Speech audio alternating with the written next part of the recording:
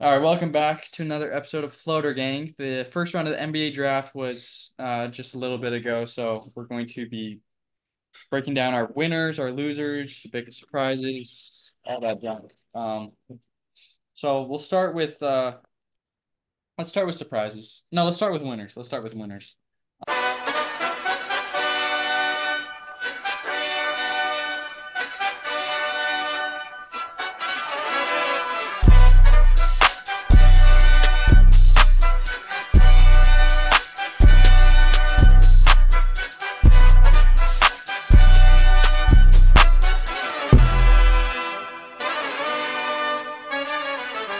Nick, who's your biggest winner? The Timberwolves Fuck, easily, fuck. easily. Can't blame They you. got a dynamic playmaker with an I don't want to say amazing three ball, but because he's not a Reed Shepherd, but He still got a good he ass got three a good ball. ass three ball for pennies and change. For a Lay's bag of chips and 2 quarters is what they got him for. I don't want to get too much into like the Spurs side of things. I'll stay more focused on the Timberwolves side of things. The few knocks that are on Rob Dillingham are his size and his lack of defense. I mean, I don't want to say he's defensive liability, but he's not good. He's not no Anthony Edwards. He's not going to be out there. He's not no Kawhi Leonard, right? He just isn't, and he's Yeah. never going to be. He's 6'1", 165 pounds. He's not going to be a paint presence. He's not going to be the best perimeter defender. He's just not. But Timberwolves don't have to worry about that. They're the best defense in the league. They have Gobert. They have Ant. They have they have McDaniels, McDaniels. They have like who's was Cat. Nas they Reed, have a stacked defensive a team. good They don't have coach. to worry about that at all. One of their biggest needs was someone alongside and that could just get the show going. That Luka could just Garza. Yeah, they should have used him. Yeah. someone that could just get out there and you know I don't want to say like spark plug because Rob Dillingham has the potential to start. He does. Not day one. What you don't think he can? No, no, no, no, no, no, Not no. this, not next season. I doubt next season he will, but I agree. No, no, no. Again, not day one, but like you gotta look at the bigger picture here. Yeah. He's 19 years old. Yeah, You know what yeah. I mean? Next year, I don't think he's going to be able to like play in the playoffs a ton. I don't think he could play starter level minutes. Probably not even like sixth, seventh man level I minutes. think you could bring out like a Derek Lively type of thing. Like, I mean, yeah, like I think and like I mean, I wouldn't say Derek Lively had a limited role. I mean, like what he did was pretty limited in terms of like he had a role and he Yeah, we had a did. roll. Um, I do think he brings another dynamic. He's just too small and weak right now for me to say he can make a big impact in the playoffs. Um, but at the end of the day, like they still picked at 27th. Like picking Rob Dillingham did not affect their team at all, only positively. at all.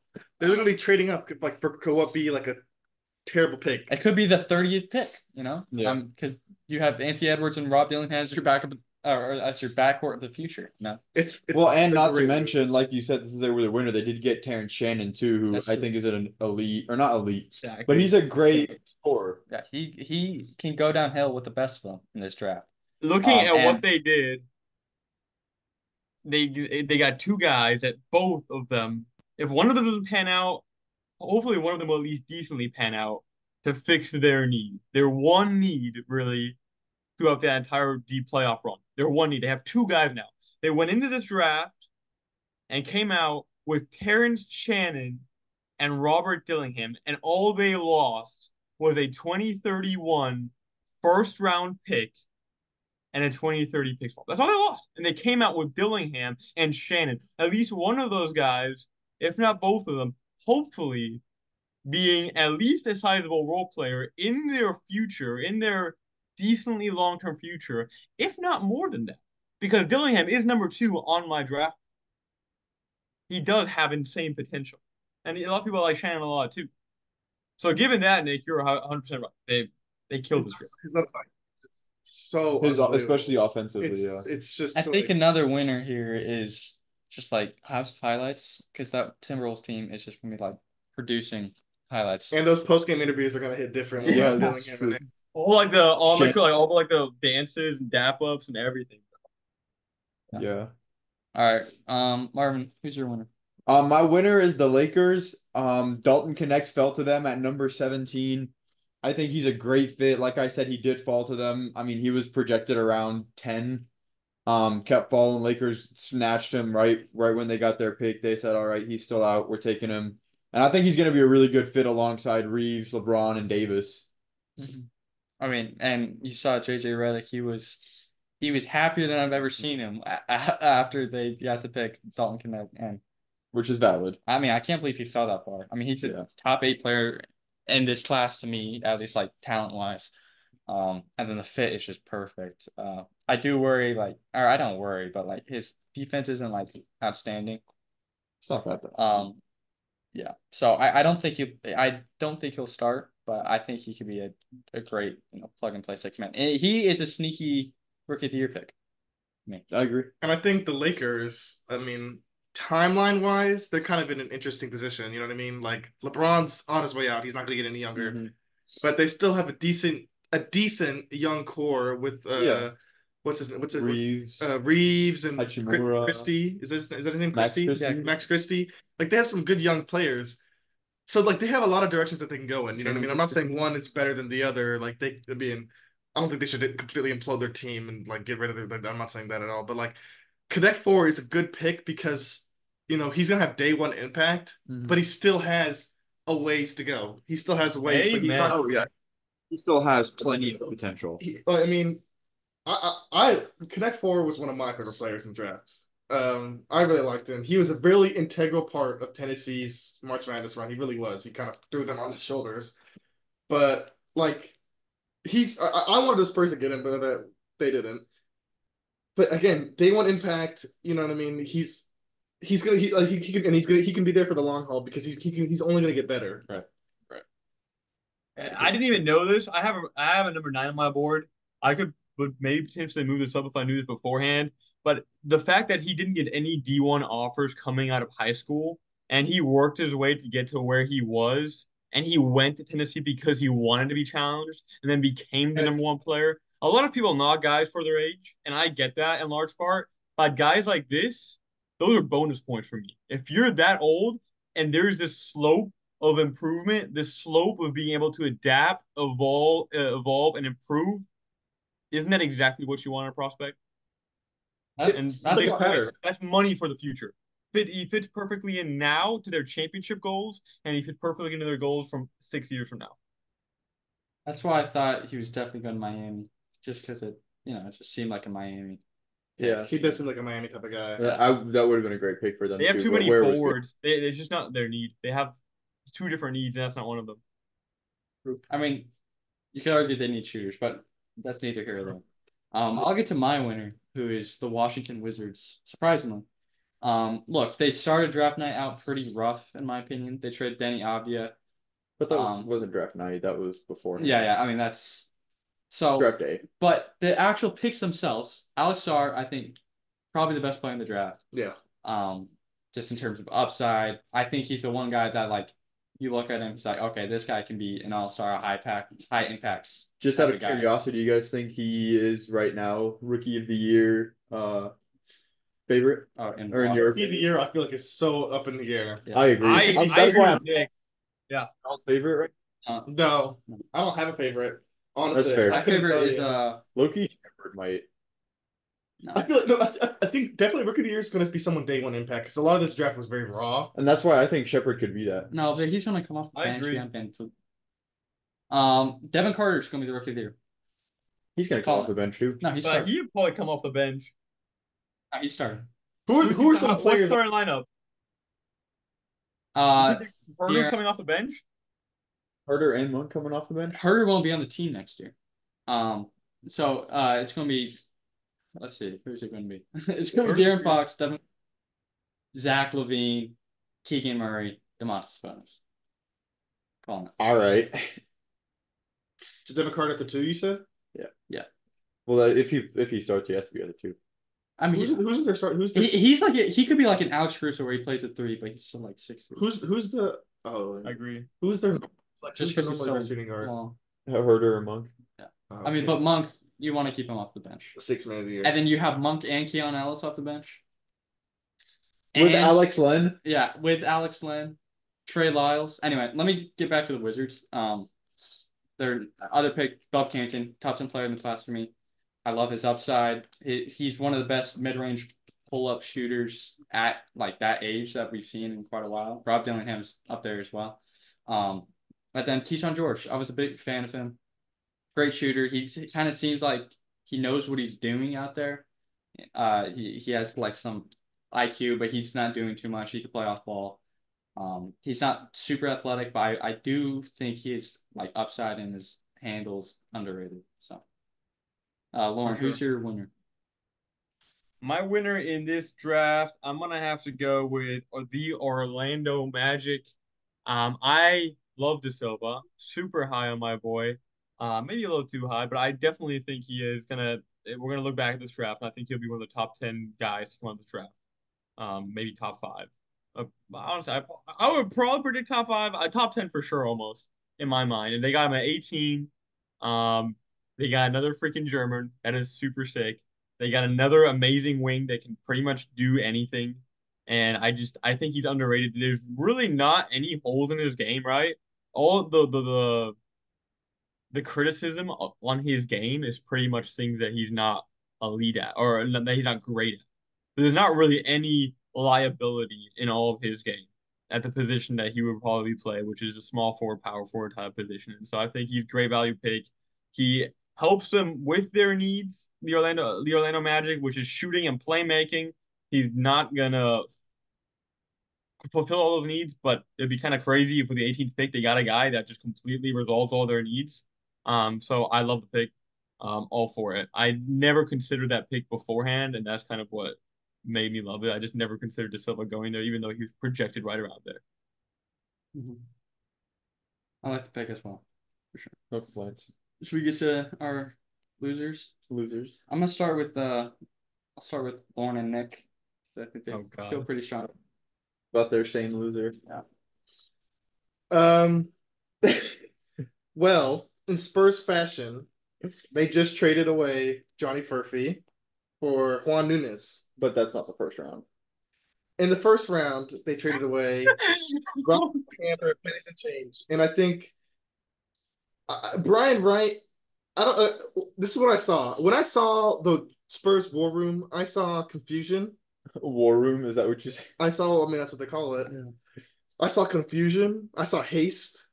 I saw maybe not cool, calm, and collected decision making.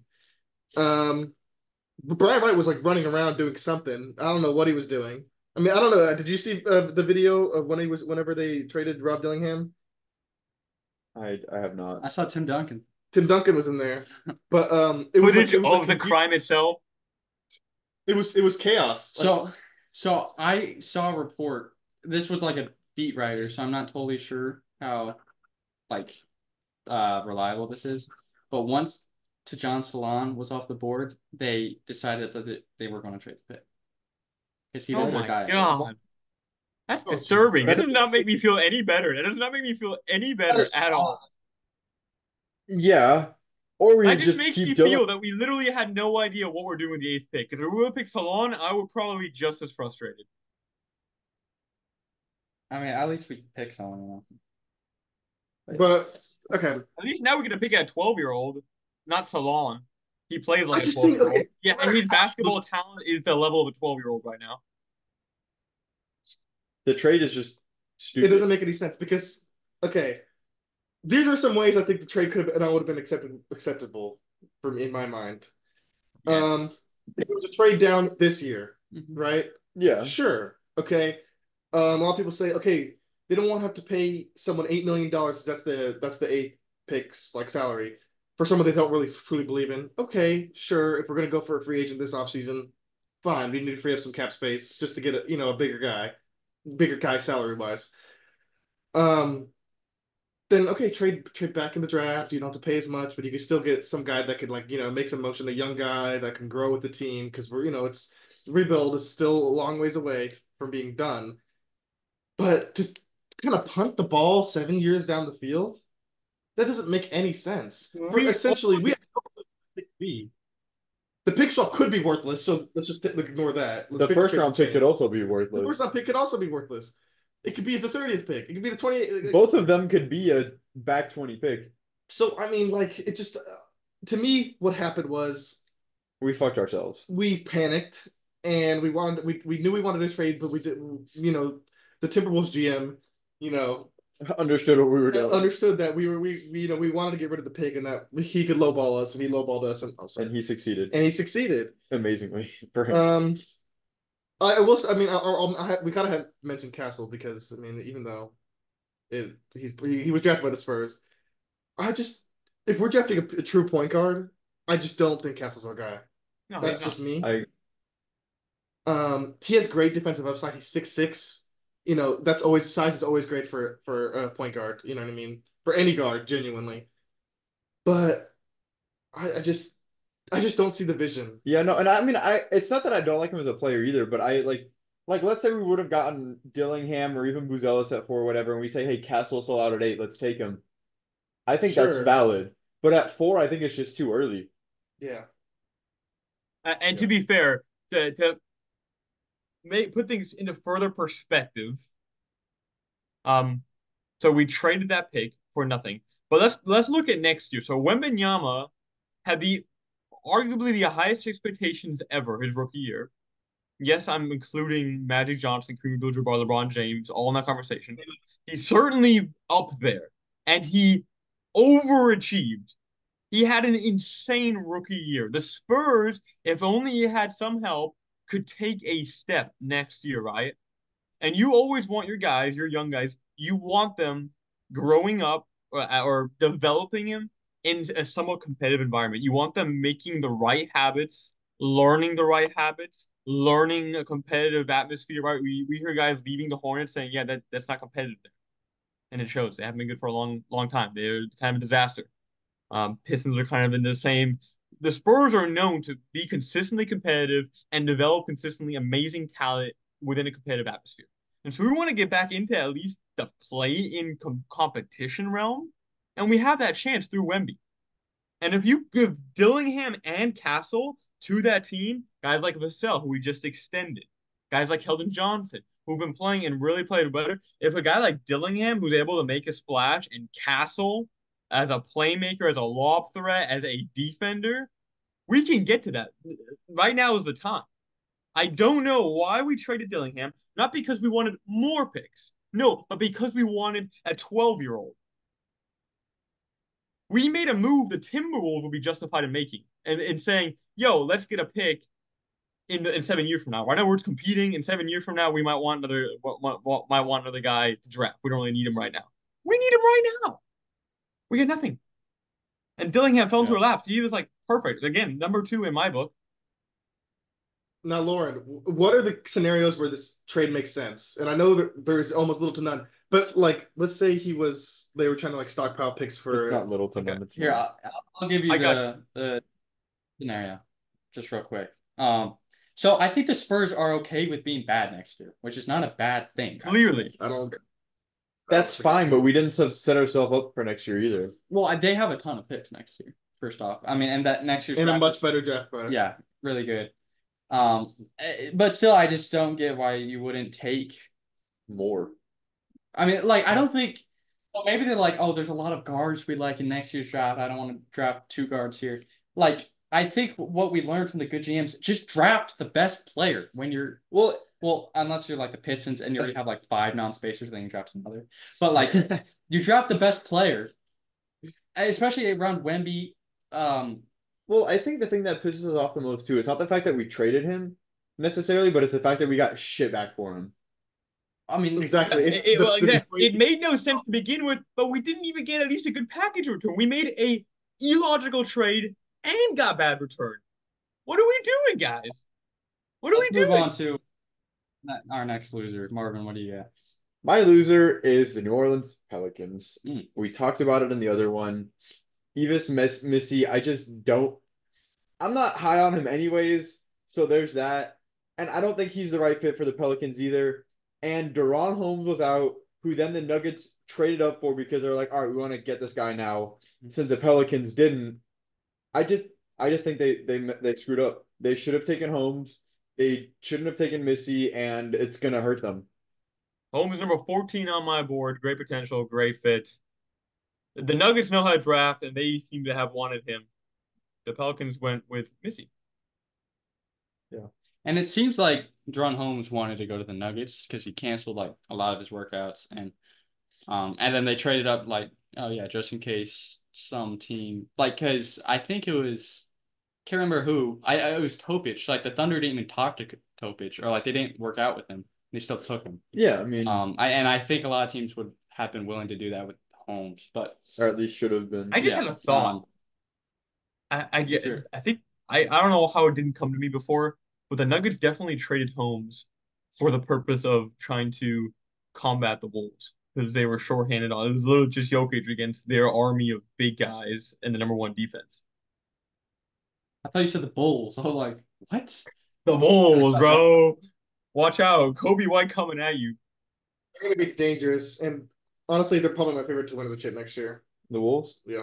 Yeah, they're gonna be second to Thunder. But I'll move on to my ultimate losers. It's two. I think the first one is again the Pistons drafting Ron Holland. The pick. So I just said that Go like Detroit. Go Detroit. I just said Oh you my- got to pick the best player available. Which Not when you're Detroit. I believe, but like Detroit is such a weird scenario because they've been rebuilding for forever and they have so much talent. And I think they have some like talent that they could work with, but then they just keep digging themselves in a hole by getting guys that just don't help out the other talent. Yeah. Um. So De that's Detroit, new management, new coach, still the same old Detroit. It's like they just like had like a board of like prospects and they like blindfolded themselves and threw a dart. Now, mean, I so heard the owner is way too involved, is what I hear. I could see that, and also I think maybe they're just like the new GM's like I don't really care about this core. It's not my core. I don't see a ton of He like just wants to build his own he thing. wants to build his own thing, which I get. Which is Um, possible. I mean, they could potentially trade Ivy or something. Yeah. Mm. But I kind of want to see a year like not Yeah. Monty Williams with Kate Cunningham and Joe True. Hanabi. True. But and then my other loser to the Bucks. Look, AJ Johnson, he may have a fine career. It's not going to be next season. It's not going to be that for the next 2 years that he's going to be contributing. That's someone that the Bucks needed. And I mean, and the Bucks have other means, kinda of improving, like trading Bobby Portis, I guess. I don't know. They don't They don't really like know they what could have they're gotten doing. like Baylor Shireman. I think he could look like legitimately contributed. They next sort of year. don't know what they're doing. They have Darvin Ham and Doc Rivers I know. steering. I'm not necessarily saying it's their fault, Sinking ship. but They're sinking the ship. The ship is Yeah. sinking. It's a good like I liked the Dame trade. I liked it. Yeah. I don't know. I mean, I think picked them to win the championship. I liked We it. all I liked think- it, yeah. You Yeah. kind of just like think they were just like, you know what? I mean, if Dame Let's plays, let's fire AJ Griffin, who Doc Rivers, who got hired next, said, "Why did they fire AJ Griffin?" like realistically, if Dame just plays like Portland Dame next year, they're gonna be Yeah. fine. And we've seen like those kind of trades. Sometimes they take a year or two to kind of Yeah. like flesh out Yeah. the chemistry. Yeah. Look at Kinks, right? Kyrie and Luca. Yeah. The first year, And don't give Matt Ishbia. I know it was Kyrie was only there. You're good, but like they were kind of poop, right? Yeah, I mean they weren't necessarily poop, but you could tell they No, they still were had poop. to. That's They were really poop, rude, dog. yeah. They were poop. Then this year they make the finals. Like sometimes it takes a year or two. Like, Yeah, you gotta you just kind of let things you play gotta out, meld- add to it. Mhm. You know what I mean? Not just like running around like a headless chicken, like not knowing what's going on because okay, your superstars got injured in the series against the Pacers and you lost. Mhm. So, okay, you don't have to freak out. It's not the end of the world. It was unlucky. Yeah. Try again next year. Build on what you're building, and Right.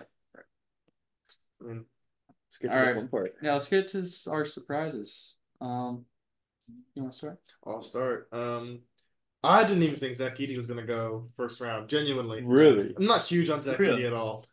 Fair, but just with projections, I was almost guaranteed that. I thought he was. I thought the shock of the draft was gonna be Zach Edey fell out of the first round. He wasn't even invited to the draft room. I just whatever. And for him to go to the lottery, not just the lottery, top 10, not just top 10, 9. Okay, Grizzlies taking a shot. I mean, I'm not necessarily saying it's a bad fit. It just surprised It's me. an interesting pick. I think it's bad. I don't. How do I you don't, think? How so? It's just the space. I don't think it's gonna be that bad though. I mean, I think he is similar in the Steven Adams role. But he's so much bigger than Steven Adams, where I think he can like Steven like Adams get is in a the pretty way. big boy though. ID's Yeah. like even bigger. He's like I mean, 300 yeah. pounds. If ID's ceiling is Steven Adams, this is a great pick. Yeah, Yeah, exactly. If you And get I Steven think Adams at 9, you're. I think he could definitely be like a Steven Adams for them, and I think that's what they're banking And on. ID's also very Eating. durable. Eating, But yeah, whatever. yeah, that's true. And the Grizzlies don't really have a lot of that. Very durable guys. Yeah. Rip. Whatever happened to blue hair? Marcus Smart. Marcus Smart. He got hurt. He's He was still hurt. I couldn't remember what I just thought about that. There was some Wait, buzz he might get traded to Houston, but really? I forgot the exact number, but they had probably like 50 something different starting lineups, and they played like 40 different guys throughout the whole season, Lauren, which is insane. what's your big surprise, Lauren? My biggest surprise. There's a lot of them. Keep it on a positive note. It's what Marvin said. Dalton Connect just sliding that far. Did not have it on my radar. That Connect would fall that far, despite the age. That was a shocker. Yeah. The one that shocked me was Tidjan Saloon at 6 to the Hornets. I mean, I'm not super high on him, and I just didn't expect him to go number 6. Like, Yeah, I really did I not think I expect him to knew go that high. he was going to go higher than everyone thought he should Yeah, I go. kind of But expected I did that, not but expect 6 was a Yeah. jump. Vancouver. Oh yeah, French for. In case you didn't watch the other episode Yeah. yet. I think mine was just Dylan Jones. As a Thunder fan, that's like the last guy. I mean, I didn't even watch him pre-draft. I didn't even know if he was going to be a second round guy. could have nailed it with Filipowski. Yeah. I think Filipowski would have been perfect right there. I thought that's what we traded up. Okay. I'll be damned if I ever doubt a Presti pick, but I'm scared. I'm scared. But at the end of the day, it's not like this guy, like whoever we picked at 26 was probably not going to play like major minutes. I mean, That if it was rarely ever Filipowski, happens. though. He probably still doesn't play major minutes, And I think they are legitimately interested in Hartenstein. So, I think that's why they didn't target a big man. But yeah, that'll be it. Crazy first round, crazy trades happen. Hopefully there's more. Put our game out.